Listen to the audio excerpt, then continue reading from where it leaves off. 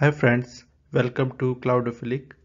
Today we are going to discuss on topic DevOps branching strategies. So let's get started. So today's agenda is first we'll little bit talk about what is branching strategies, why we need it.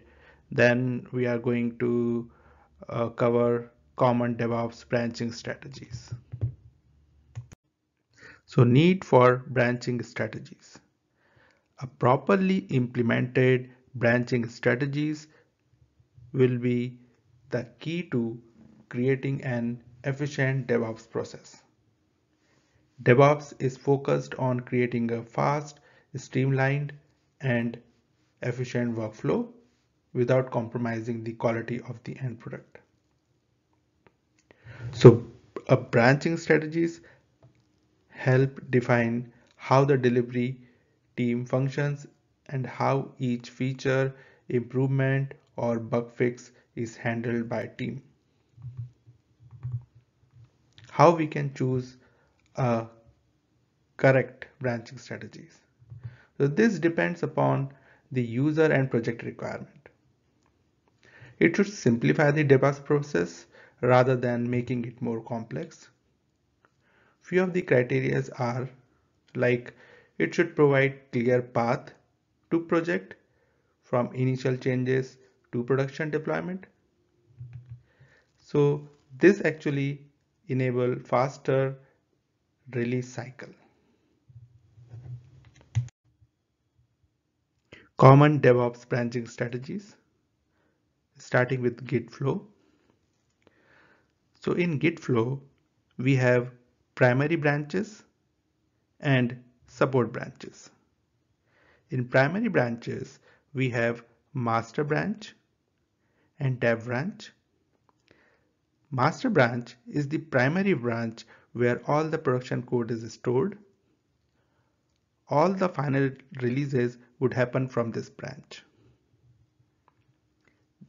Dev branch, this is where all the actual development happens. All the supporting branches get merged here.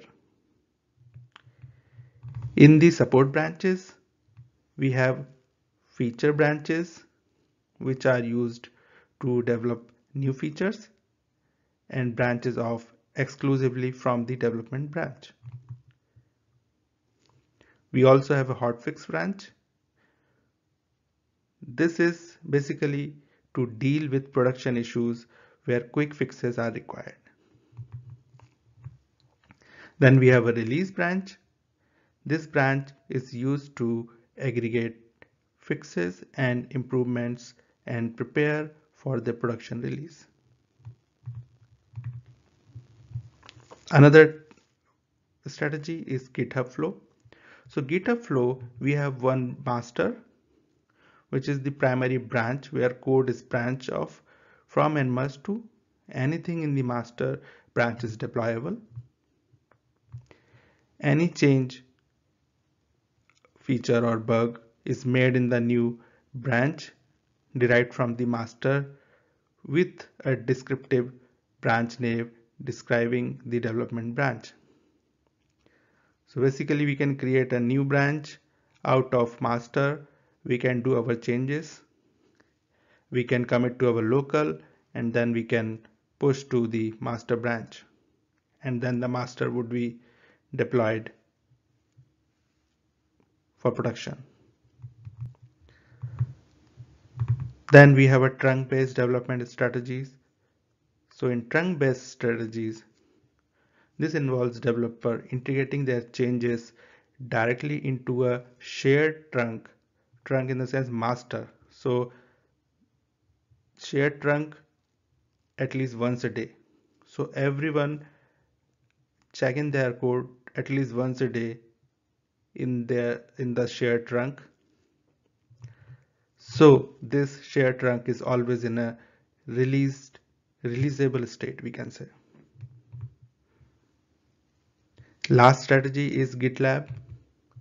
So GitLab flow development happens in one of these environmental branches and verified and tested code which is merged to other branches until they reach the production branch.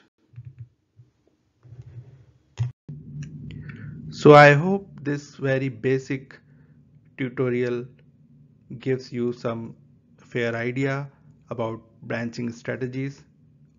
Of course, this is not a detailed one, but at some point later we will discuss all these in detail in separate videos. So please don't forget to like, share, subscribe my YouTube channel. Also, please feel free to write me on my email ID. Any suggestions are always welcome. Thank you so much for watching this video. Bye.